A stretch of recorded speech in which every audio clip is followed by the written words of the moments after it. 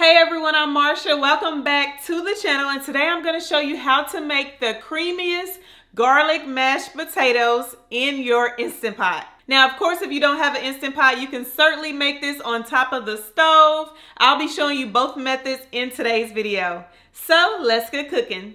All right, so we're going to start things off with our potatoes. I'm using Yukon Gold potatoes, or sometimes you'll just see them called gold potatoes in your store. But I like these for mashed potatoes instead of russet potatoes because the gold potatoes are just really creamy and they have a softer texture. So I like using these for my mashed potatoes. And they come in, of course, different sizes. So I have a combination of small to medium size gold potatoes. I've washed them really well, but I'm also going to peel them. Now, if you want like the really creamy texture mashed potatoes, then you definitely want to peel them. But just know with the Yukon Gold potatoes, you can certainly leave the peel on because the peel is really thin. So it's totally up to you. And once I have all of them peeled, I'm going to cut them in half. And then as you can see, I'm cutting them in half again. So I'm cutting them in fours.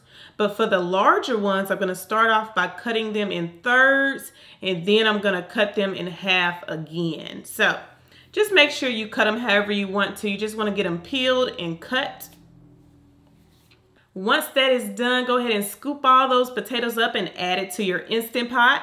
I know I've mentioned this before in other videos, but I have the Instant Pot Duo Nova. So if you're interested, I'll leave that link down below in the description box. But I'm adding all the potatoes in. And once I have all of them in, it looks like it's not a lot, but trust me, this particular recipe makes enough for 4 to 6 servings. But if you want more potatoes, look, you have a lot of room to expand and make more if you want to. Next, it's time to add in our liquid. So I'm adding in some water, 1.5 cups of water, and 1 cup of chicken broth. So this is a tip that I have to get really good flavor. Of course, you can use all water, but I like to do half and half water or a little bit more than half water, and then 1 cup of chicken broth. And the combination of the two really does taste good with these mashed potatoes. I'm just going to add in 1/2 teaspoon of salt, just a little bit. You don't need much because of that chicken broth.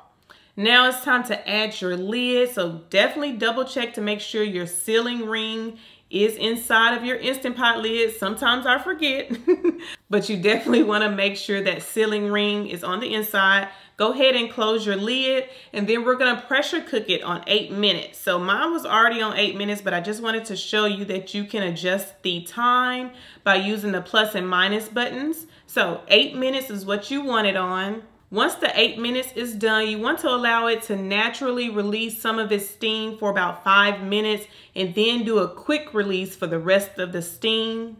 Go ahead and take that insert out with some pot holders because it will be hot. Drain your liquid out into a colander and set it aside.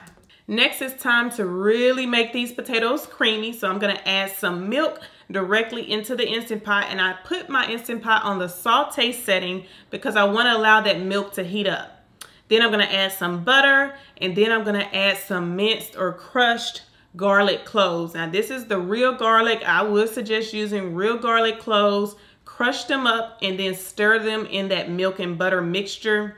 Once the milk is heated up, go ahead and turn the saute setting off. That saute setting is really hot, so you just want that butter to melt. And once that butter melts and the milk is heated up, turn the saute setting off. Now add your potatoes back into the Instant Pot.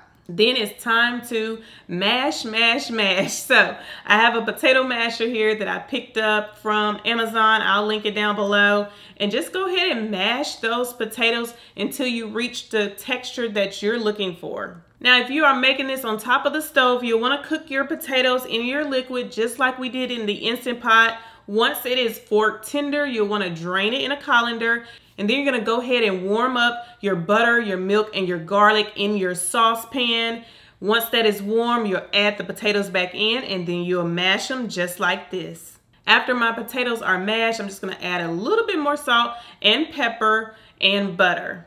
And then this next step is totally optional, but I would highly recommend it because it really does give it more great flavor, is some sour cream. So I just added a tablespoon of sour cream, and then I'm going to stir that into the mashed potatoes. And there you have it, friends. Easy and creamy garlic mashed potatoes. These taste so good and they're perfect for any time of the year. So I hope you'll give these a try. And if you do, come back and let me know how you like them. All right, friends, well, I hope you enjoyed these creamy garlic mashed potatoes. If you happen to try them out, make sure you come back and leave me a comment down below, or you can leave me a comment on my website at marshaeileen.com. If you like this video, please leave me a big thumbs up down below. And as always, if you haven't already subscribed to my channel, what are you waiting for? Make sure you hit that subscribe button down below along with the bell so you'll never miss when I post a new video. Until next time, friends, I'll see you later.